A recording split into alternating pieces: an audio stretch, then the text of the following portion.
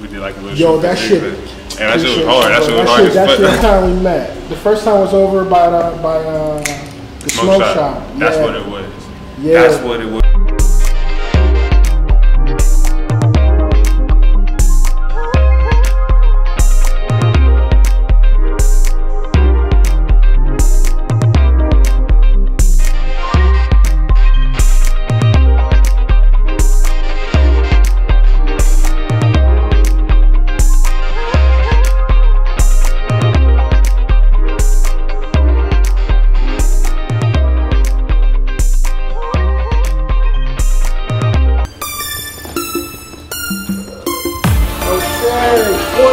Look at the time, guys. Perfect time to start. Welcome to the journey. Thank you for joining me today. My name is Courtney Elijah Campbell, owner of Almighty Skate Shop. My name is Adrian, but I go by DEADX-C. You feel me? Artist, producer, designer, extraordinaire. You feel me? I'm a designer, so I design and I also run a store. I'm into clothes, music, art. The fly shit. Fly shit, yeah. Yeah. Basically. You want to go first, Corey? You want me to go first? I'm 36. I'm 27, about to be 28. Oh, yeah? Yeah. I'm 25, just since we're telling our ages. On the 27th, I'm about to be 28. Matter of fact, it's really? November, yeah. Same day as Bruce Lee and Jimi Hendrix. Hey. Yes, sir. Yes. I was born in Riverside, California. Riverside? In Inglewood, California. Precisely. You have some stories for me, bro. Inglewood always. Hey. You must have some stories for me, and I'm so excited. All right, so my mom so where I lived at on 130, like highs, like it was dangerous like a motherfucker. My mom was like, you can't go outside. I didn't even go to school over there. I had to like catch a bus somewhere and go. I went to school like towards like Santa Monica and shit, like in Marina Del Rey area and shit, like elementary school, middle school. So I had friends on the block and I would kick with the motherfuckers, but I couldn't really kick it with the motherfuckers type shit. Like, you know, like yeah, like you better be inside their house. You don't be kicking it outside. Y'all not playing her out front. And I gotta know their mama type. Like my mom was on some. I gotta have their mama number, and I know their daddy. I gotta be able to go all of that. So I grew up outside of LA, kind of suburbs, but I grew up with everything. Like we grew up with like every color, every kind of person. Whether they hooped, whether they played football, skated, rapped, a lot of hustlers. You know what I mean? It's like it's popping out there too. Yeah, no, it's definitely popping out there, and you know, here and there, I would get into my little shit, but I stayed in sports a lot, so that kept me away from a lot of shit that I would have been into until I got older. Yeah. But I had one of them moments, my boy. I had that moment. Yeah. Yeah, bro. And I was probably like, I can't remember exactly what age, but it was when Kanye West was dropping Graduation. That's like 09, maybe 2010. Yeah, bro. And he like outsold 50 Cent. Like, you know, because 50 Cent was like my favorite rapper at the time, and I was really on some like street shit.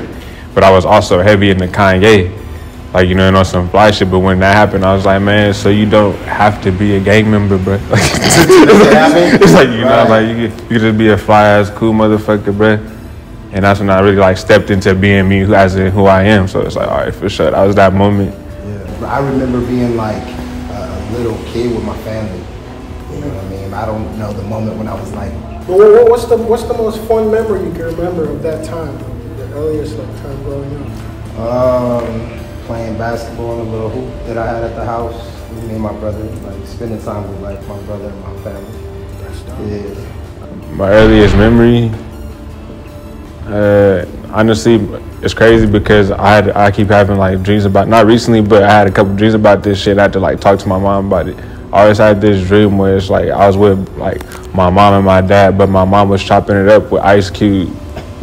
Yo, my dad. Yo. Ice Cube. I used to always think it was Ice Cube when I was Yo, hey, kid you not? And I brought it up to my mom and she was like, oh yeah, oh shit, yeah, that really happened. Because she really knew the motherfuckers, like, you know, because she really is from Chicago, but she been in the city like just from a young ass age, so she really knew I was saying the motherfuckers who was literally in front of this nigga's mom's house. And I remember I had the whole visuals, like the little triangle-shaped trees in the pig house. But that shit was a reoccurring dream. I told my mom, she was like, yeah, that shit really happened. You was like 2 years old. Remember that shit? That's crazy. I remember my dad lived in Santa Monica. That's like, I would come out there to visit him. And back at that time, Chronic 2000, or the Chronic first one was hot. And for some reason, I remember someone tried to break into his car and they went down there and whooped his ass. The first memories I remember of my dad. It's crazy. They broke into his shit and the alarm was going off. And I think he was like just coming home from the club and he like walked up on him. Caught him. And caught him. Caught him. Wrong moment. Yeah. But like, I just remember being a kid rolling around listening to Dr. Dre, the Chronic at like 6 years old. Yeah, Almighty. Yeah, what's the part? Talk Almighty skate shop. Almighty's a skate shop that was put in downtown at the time. There wasn't nothing down here that was basically providing this type of service to the community. The vibe. And yeah, the vibe, like the style. Like there was no skate shops really. You had to go to Little Tokyo. Like downtown there was nothing, and then you know we just came with some style and brought it into the community and doing our thing ever since. Man, so I grew up, you know, Southern California. We pretty much all have the same style, no matter really where you're from. So I grew up in like Dickies and Levi's and white tees, and then like the Pharrell era came through, and that kind of changed everything. Where we was like, they were wearing stuff that we wanted to wear, but the way we wore our clothes, it didn't equate. So we had to change it to smaller shit that, you know, looked right. And I feel like Pharrell, with his complete opposite style of what was in at that time, is the reason the world it is today in any type of fashion sense. Even before Kanye, because Kanye's was still baggy. Kanye's was still where Pharrell was wearing like real fitted shit from the jump, trucker hats from the jump, like shit that you wouldn't expect in hip hop music. And then him and then to Nigo, you know, Nigo with the being a, you know, not even, I'm not gonna say Nigo, there's an owner called, named Jonas, he owned LRG. And he was like, at the time for me, like the dopest dude because he was like, he was a walking style that everybody was trying to have, you know what I mean, so. Okay, it was like the Dapper Dan of LA. Yeah, you could say that. I honestly just wanted to be comfortable. Like I just be getting shit that's like comfortable, and then like colors, like coordination of colors. Like that's pretty much. Comfort is. Yeah, I didn't give a fuck about clothes at first. Like for a long time in my life, till I turned probably like 15. And I was like, oh yeah, I gotta get fly for real, and I gotta take care of my clothes. Cause I always had nice clothes, but I'll fuck them up like really like. My mom be pissed. Like I spent all this money on these damn shoes. You know, man, it's only been a week. I'm like, goddamn Jordans. I'm like, I didn't even ask for Jordans. I wanted some Vans. Yeah, when I was no, that's all I had growing up was Vans. My mom was like a single mom, so she would go to the Vans outlet and get Vans for like 15, 20 bucks and shit like that. Vans is pretty synonymous with skating. And California, bro, especially out here. And that's what I want. How did you guys get into skating? I want to go back though. When I was in middle school, I just remember this. It was this dude that moved to my school from Brooklyn, and at that time, like, I didn't know a lot about brands, shoes, nothing like that. Like I would wear basketball shoes, whatever basketball flavors I like, my mom liked. But he came with some Uptowns for the first time I seen him in my life in person, and that shit just like blew my mind, you know.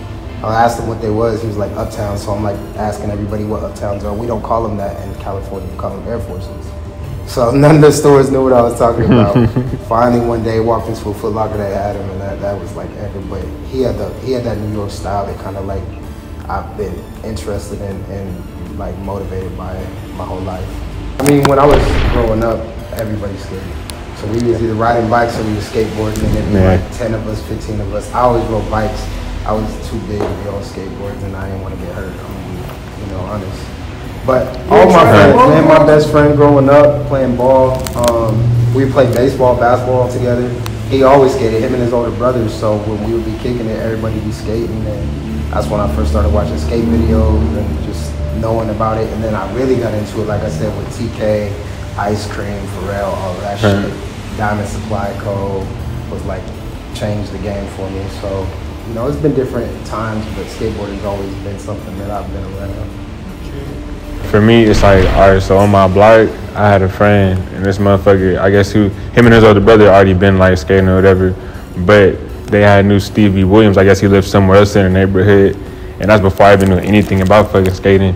And I guess they gave him like a couple skateboards, and that motherfucker had gave me a skateboard, and it was a Baker skateboard, like when like the OGs, just the black and white Baker with the little stamp shit. That was like the first board I had, and I just started skating with them motherfuckers, and I just never like put it down until I got older. Like, nah, I ain't really trying to do all that, get hurt.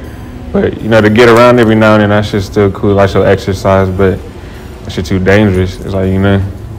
Word. And Robin Big, growing up watching Robin, that was my shit. What? Like, I love skateboarding a lot just because of that show. Like, fucking Tony Hawk American Wasteland. Yeah, and then we go back to the video games. You know, growing up playing fucking all the skateboard games. Like, Yeah. Tony Hawk Pro Skater. Like, it was a Thrasher game at one point that was out. And motherfuckers was skating spots in LA that motherfucker we knew as like children. So it's like, bruh, we naturally gonna get into skating. I was like, we loved Muska based off that video game. Like, his board, everything. Like, that game was fire. That's kind of the tough one because kind of every day I get like a proud, like, you know, I'd be like, you know what, I made it. I'm like, you know what, hey, it's a lot of people that didn't. Like, you know, a lot of motherfuckers I know that's either locked up or like, you know, buried. So it's like, every day is like, all right, for sure, it's another opportunity. I really did this. I'm still breathing. Let's get it. Yeah. So it's like, you know, Yeah, cause disregard the accomplishments because that shit, right. you accomplish shit on the regular. Like certain things you're proud of, but as you get older, you feel how insignificant those things were. Yeah. So proudest moment is, you know, just being Healthy. being alive, being smart enough to make the right decisions. Mm-hmm. So it's kind of just proud of, you know, who you are at the time. Exactly. What's been your scariest one?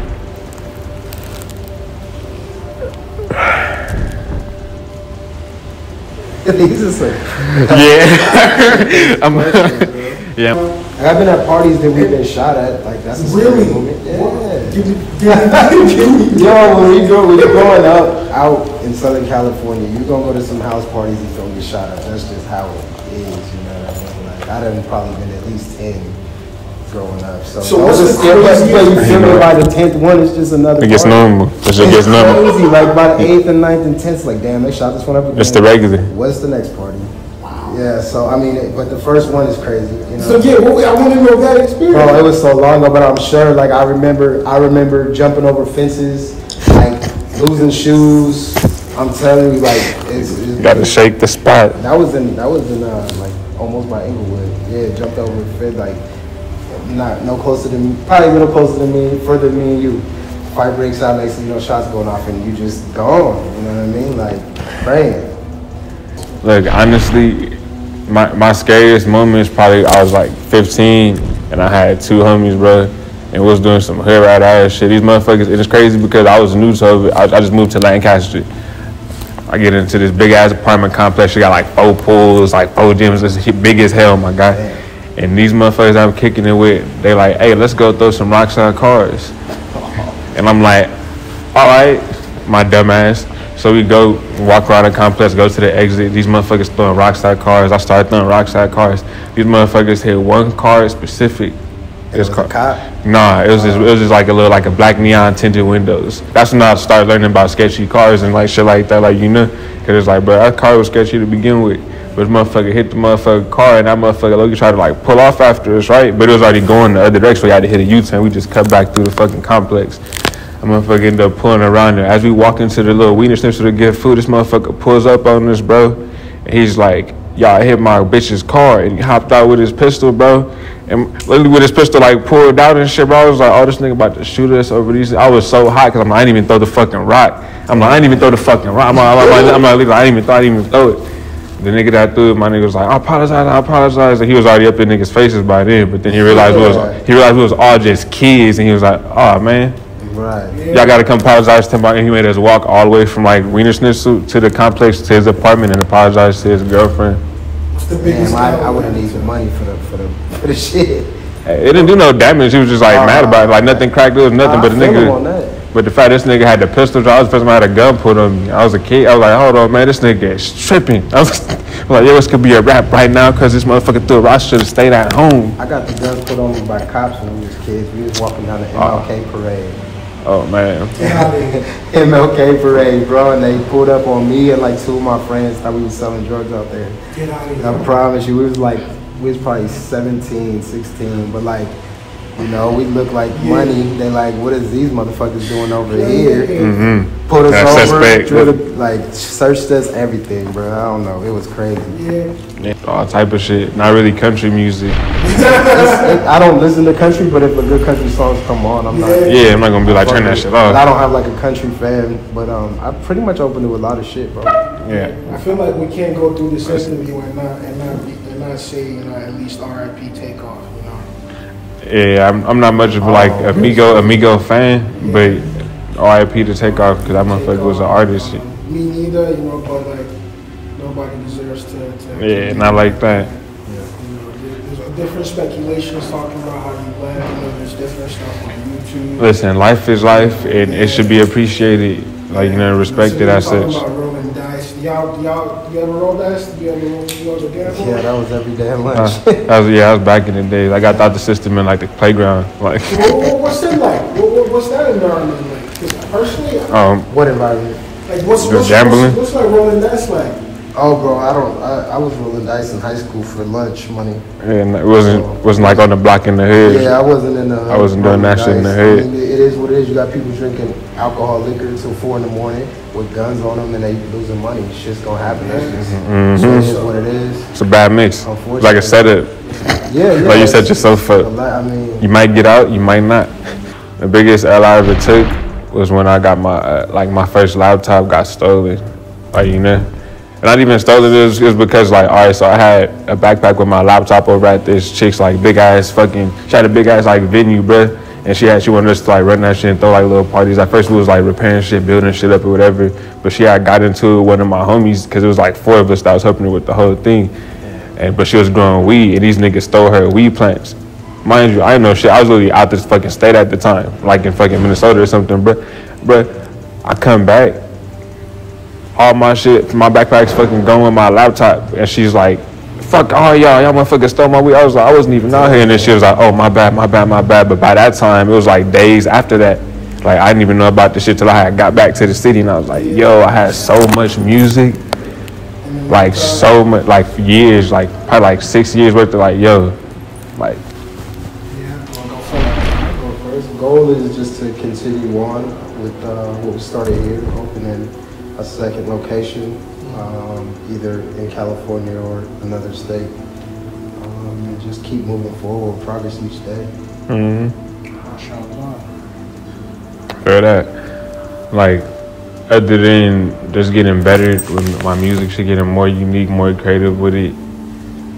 I actually have a homie who's a boxer, and I'm starting to be a promoter for it, so I'm trying to get into that area of like booking or get matchmaking or whatever you would call it. Getting him a little sponsor, maybe like boxing management, sports, whatever you call that. Sports management. Yeah, so other than the music and et cetera, I'm trying to dabble into that. What inspires you to keep on that track? What's your inspiration? Just my passion and the passion of the people like around me, because it's like for example, the boxer I'm talking about, my boy Ray is like one of my closest friends. That motherfucker is like, boxing is really his passion. You can tell that like as soon as you talk to him about that, that's all he does. Like, he be smoking a blunt, then he trains all damn day, get out the fucking gym still. It's like, all right, brother, that's your shit. Like how I feel about the beats, that's how you feel about that shit. So I can respect. Like, bro, this motherfucker designed damn near all the shit up in here. That's passion right there, bro. So it's like shit like that. It's like, all right, for sure. I'm not the only motherfucker that feel some way about something. Yeah. Like, because a lot of motherfuckers don't feel no way about anything. They just do their like regular life shit. That's beautiful, though. Sort of like feeding off, the inspiration. So what inspires you? Just not having things accomplished that I want done. Always having new things that I still haven't reached yet, and that keeps me from feeling accomplished. And without accomplishment, you don't finish. You know what I mean? So we gotta reach the peak. Yeah, knocking things off the list that we want to get done, so we can finally get to that point where now we need to start something different, do something different because we've accomplished what we need to. Phone, keys, wallet. weed, leaf, and the fucking Bob Marley's. Honestly, I could leave without the phone. You ain't wrong, bro. Yeah, I can't hate on that. I cannot hate on that. How long you been doing these interviews? Pardon? How long you been doing interviews? This is the second one. Okay. Flip the script. This is the second one. When the interviewer gets interviewed. The second one. It's like, I see you. well, especially like LA music, I feel like it's kind of like the same sound that's actually popping, but in comparison to what's going on in New York right now, it's like you know, at first I feel like New York had it, like, you know, and I don't know what the fuck going on right now, but I feel like LA pretty much took it. But at the end, even then, there's the motherfuckers from the South that's doing better than both. So it's like, you know, hey man. It could be better. It could be better. Let me just say that. I don't know. Sound of music is like it's all personal, subjective. You know what I mean? So like, some stuff is good, some stuff ain't. But I feel like that's how it always was. We just were fed such a small number of songs that we had to like all of them. It was popping at a certain era. Now there's so much music out. Yeah, a lot of shit gonna be trash. It's a lot more out there.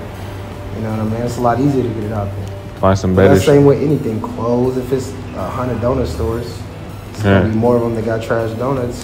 All because there's a formula to win. So everybody follows that formula to try to get to it. You know what I mean? There's a certain style, sound, look, blah blah blah. Yeah. And people that aren't on that alignment don't get the same. Don't get the shine. Don't get as much of it. Or even if they do, their music will be liked by like a certain few that's not ready to accept outside of what the ideal artist should be like. It could be better. And to bounce off where Corey just said, it's like what Ye was saying, bro. Like what Ye was saying about the motherfuckers controlling the media and only feeding motherfuckers a certain thing and making their money off of that. Like, rap has a big part to do with it. Like right now, if a Kanye West college dropout rapper came out, he would have no chance. Really? He would have no chance. Because it's motherfuckers like that. I don't know if it's like that, but we don't know because he's not going to get the attention because he don't fit the bill. So you think? I still listen to Wayne, you know what I'm saying? I still listen to Biggie, Jay. So whatever the youth is doing, they're doing it because that's how they feel at the time. Just like how when we were. So for KRS-One, the new incarnation of KRS-One, he would have his cult following, but he wouldn't be, because at that time that's the music people were listening to. You feel me? Like at the Kanye era, Pharrell had been changing music already a little bit than Kanye. Everybody's more open. You know, people was a little more open to it. You know what I mean? Like now, when complete like kids basically operate how music sounds, it's gonna go to whatever direction they want it to, and they're gonna be happy with it. But that's fine. Like, let the kids' music should be the kids' music. Yeah. So, how long have you lived in LA? Like 10. My whole life. Yeah, I started here. Oh yeah. So I mean, I was a kid coming to Santa Monica to see my family, but I was living in Riverside area. Actually, de-evolved.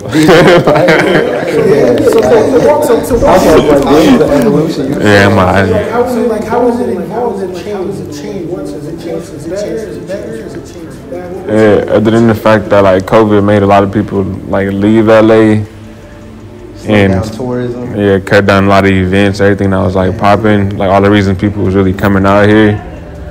So wait, you're telling me that COVID is usually more packed than it is, right? Like before COVID, yeah, for sure.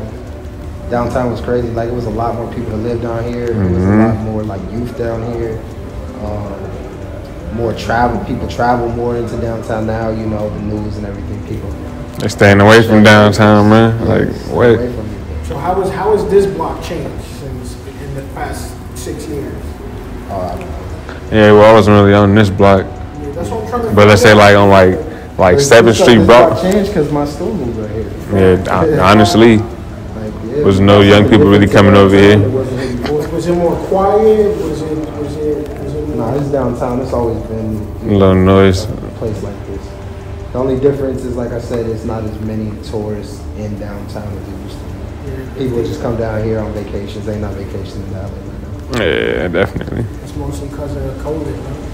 COVID in the streets, like, you know, it's crazy in the streets. Motherfuckers getting robbed and shot and all type of etc. Yo, what's up with that? But that's always been. Yeah, that's the regular. It's been on the TV now and scaring people.